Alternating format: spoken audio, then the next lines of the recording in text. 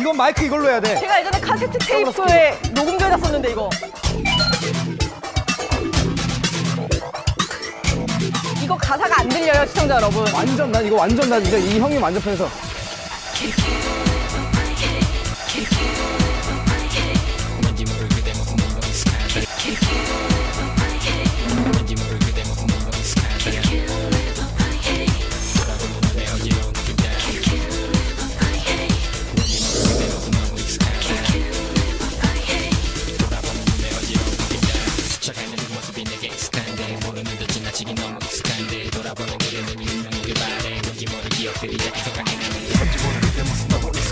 돌아보는 이제 어지러움을 느낀다. 꿈꾸는 것도 하다. 아 멋있어. 나의 앨범도 있어.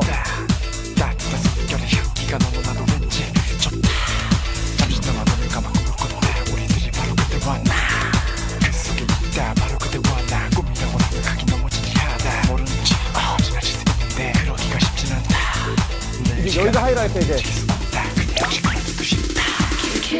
깜짝이야.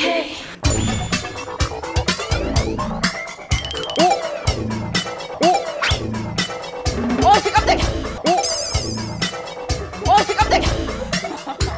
아 뭐야? 다시 나오는 줄 알고 엄청 설렜잖아요.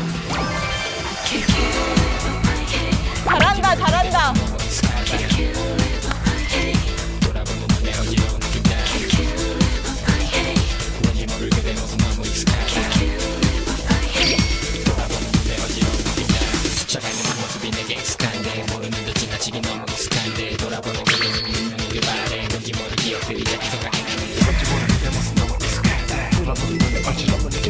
말을 걸어볼까 가슴이 두근거려 숨길 수가 없다.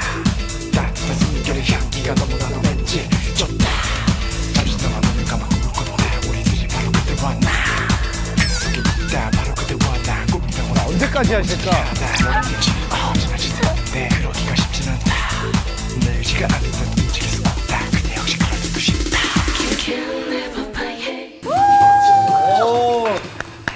혁이 오빠. 아유 다리야. 저 가랑이 괜찮아요? 찢어질 것 같아. 많이 힘들어 보이는데요. 이 영상 준비하려고 원래는 커트를 엄청 했어요.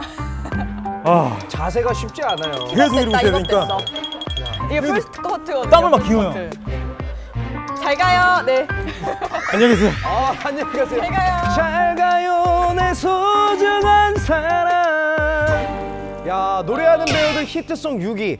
장혁의 헤이걸 TJ. TJ 왜 TJ예요? 노래방 아닙니다. TJ.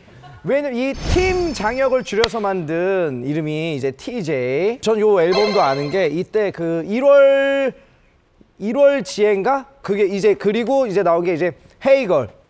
헤이걸 뮤직비디오로 얘기하자면 이제 처음에 이제 약간 거기서 약간 날라리예요. 날라리 느낌인데 이제 가다가 전지현 누나가 그때 뺨을 빵 때리는 모습 보고 거기를 이제 따라가면서 이제 시작이 돼요. 막 따라가면서 랩했던 걸로 기억하는데. 맞아요. 기억나. 반했어. 날 때린 여자 네가 처음이야.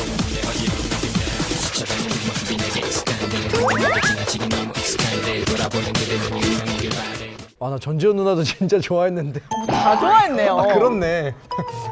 강수진 누나만 좋아했던 게 아니네. KBS Joy